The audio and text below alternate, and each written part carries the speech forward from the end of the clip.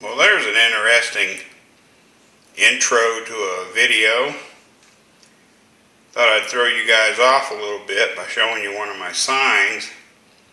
I'm going to mount up in my shop one day when I'm not so absent-minded.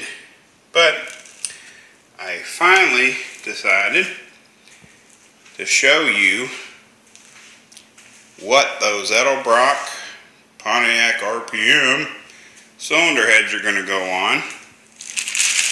Underneath here is a beautiful 461 cubic inch Pontiac stroker long block. It has, you can see where the owner spent a lot of time deburring and smoothing his lifter valley area. It's got, let's see, I think it's, was that 30 over? I think it's been bored 30 over with a 4.25 inch stroker crank, 6.8 inch H-beam connecting rods, forged steel. And for all you Pontiac purists, that is an aftermarket crankshaft, because anybody that knows anything about Pontiac knows, unless you were doing some kind of weird NASCAR motor, they didn't put forged cranks in their engines, they put nodular iron. But this is an all forged rotating assembly long rod stroker engine, custom, and I do mean custom ordered Ross pistons with the specific D-shape. It's so shiny it's hard to get in the video. It's got a specific size D-shaped dish in it to work with his 72cc Edelbrock cylinder heads to make it run on pump gas. This is a 1971 block, which if anybody follows Pontiac builds, 67 through 71, some people say 67 through 70, have the stronger, thicker castings on their cylinder blocks. It's got a custom ground Butler Performance out of Leoma, Tennessee roller cam. That is a solid roller cam.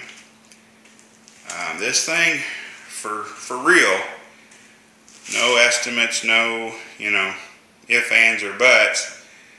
You're looking at a 600, probably closer to 650 horse Pontiac V8 once we get the heads, and everything bolted on it.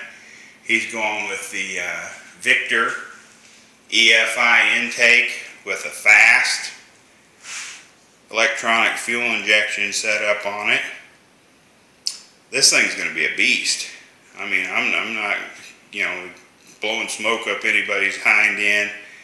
This thing is going to be a beast, because when you're looking at over 600 horsepower on pump gas, that's some serious horsepower. I don't care who you are. But he's got all the good items. We've got mega braces that we're going to, you have to actually custom grind and fit those mega braces to strengthen up the cam tunnels. But he's got the mega braces we're going to put in it. The solid one-piece valley pan, all the little trick pieces. I just wanted you guys to get a good look at this thing.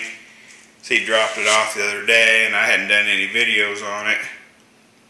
But being that I used to build and race Pontiac V8s, this thing is near and dear to my heart. And I wished I'd had something this nice when I had my old 71 Ventura, because I, fixed what Pontiac did wrong on mine.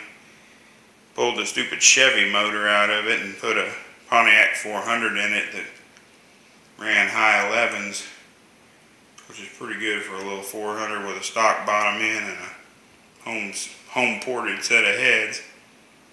Because those heads I had on my old Ventura, they were 1969 428 number 16 heads that I did a home port job on it and made that thing scream for next to nothing.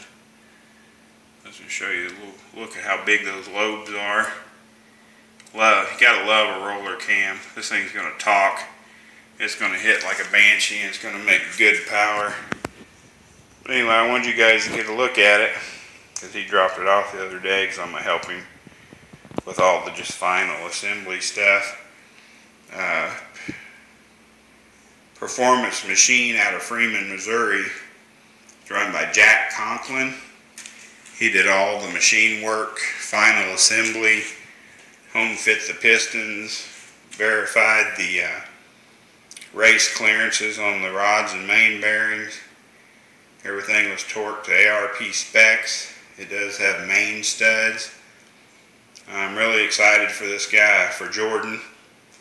This motor is going to make a lot of power. And like I said in my previous videos, I hope he respects it, because it's going to be a lot more horsepower than your average person has ever even gotten behind the wheel of. So anyway, I just want to do a little short video of this 461 cubic inch Pontiac stroker engine, 4 1/4 stroke, 6.8 H-beam rods, custom Ross pistons, and custom solid roller camshaft from Butler Performance out of Leoma, Tennessee. So we'll get this thing put together and see if we can make some horsepower. I appreciate you guys watching these videos. It's actually a lot more fun than I ever thought it would be to make them. So anyway, thanks again, man. You guys have a good weekend.